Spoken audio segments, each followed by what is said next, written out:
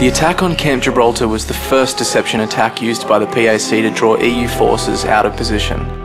Although not of military significance, the site was an important staging point for refugees from the Western Mediterranean territories.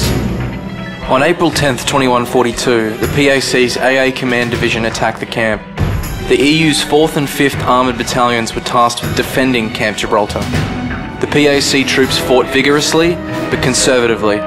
The EU commander relied on sniper tactics to hold key positions in an attempt to occupy the PAC forces for as long as possible.